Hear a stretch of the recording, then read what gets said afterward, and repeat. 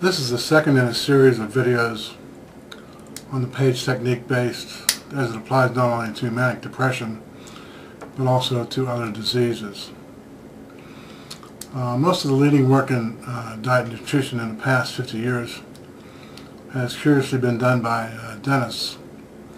You have Weston Price, who wrote Nutrition and Physical Degeneration, where he studied the nutritional status of primitive tribes and the effect it had, a civilized diet had on their dental arches and dental health and their general health. The second would be Dr. Page, who expanded on the work, who was actually a student of Dr. Price and expanded on his work into new fields. And the third would be Royal Lee, who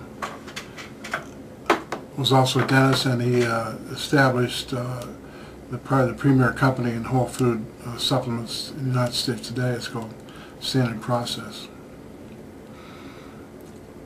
So Page was a student of Dr. Price, as I said, and Price said that people who were sick and had a lot of diseases had abnormal calcium values. Well, Page expanded on this concept and said that really that people who were sick or had degenerative diseases had an improper calcium to phosphorus ratio. And so what he did was he studied 25 healthy nurses in Michigan who had no cavities or tooth decay or any other diseases and weren't taking any medications, and he did blood tests on them. He found out that serum calcium and phosphorus were in a ratio of 2.5 to 1. So this became known as the Page ratio.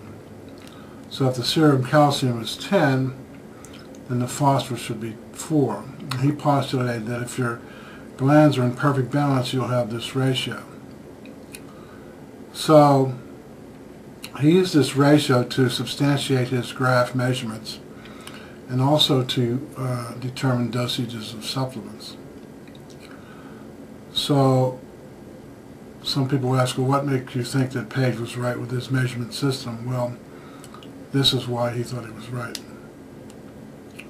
So these are two of the tools he used, would be the anthropometric measurements and the Page ratio, or the calcium to phosphorus ratio. In other words, if someone has a serum calcium of 10 and a phosphorus of 2.5 and the graph shows that they're low in posterior pituitary, and you put them on a controlled diet for 3 days with a 12-hour fast, and you give them a little posterior pituitary, and you recheck the calcium to phosphorus, and if it goes from, say, 10.0 to 3.5, then this is a better ratio. So it's a very precise system to determine dosages.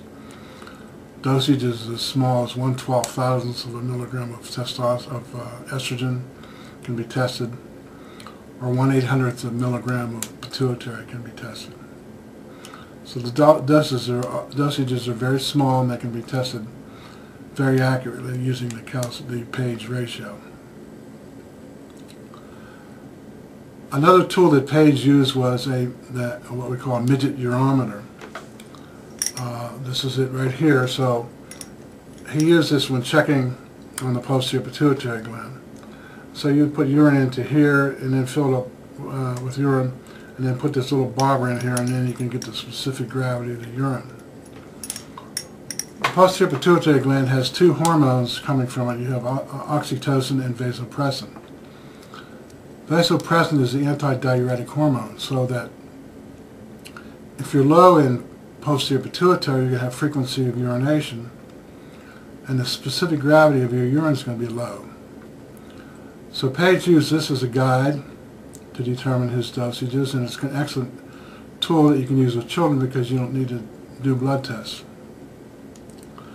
So he found that the ideal range for the specific gravity of the urine should be 1.018 to 1.022. Ideally, the value should be 1.022.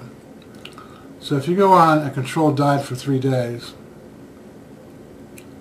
or a day or two even, and don't drink any caffeine or no diuretics, and if you aren't taking any medications, If you check the urine specific gravity when you go to bed at night and the first thing in the morning, it should be in the range of 1.018 to 1.022.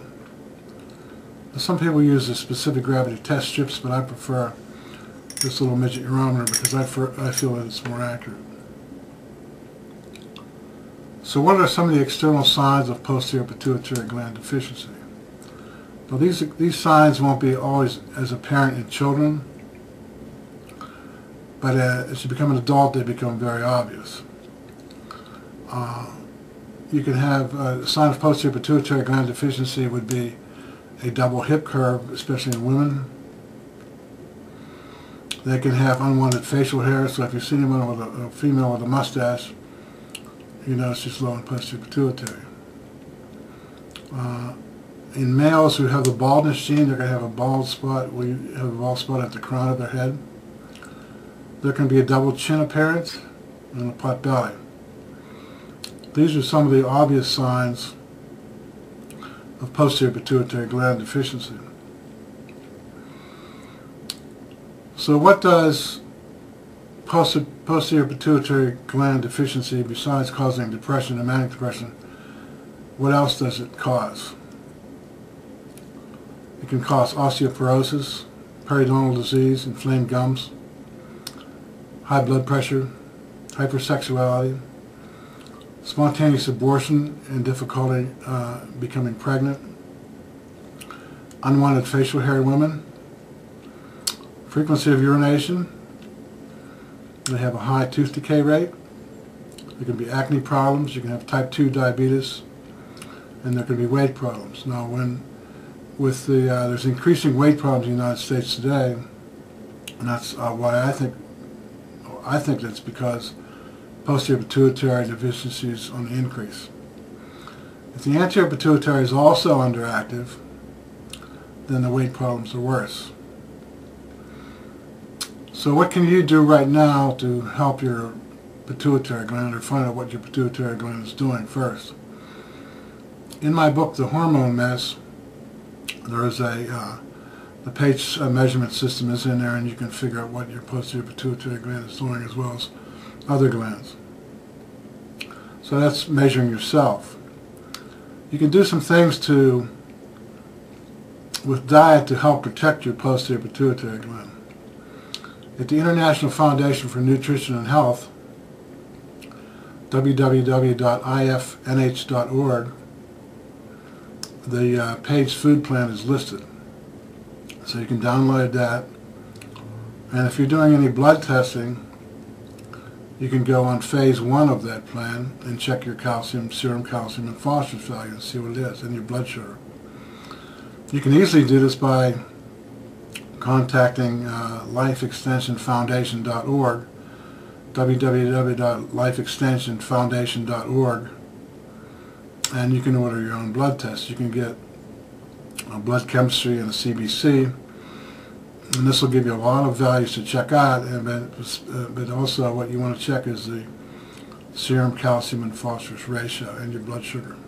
Ideal blood sugar value should be 85. So you can do a blood test, you can measure yourself, do blood tests, and you can follow the Page. When you do the blood test, you should be on the phase 1 of that Page food plan.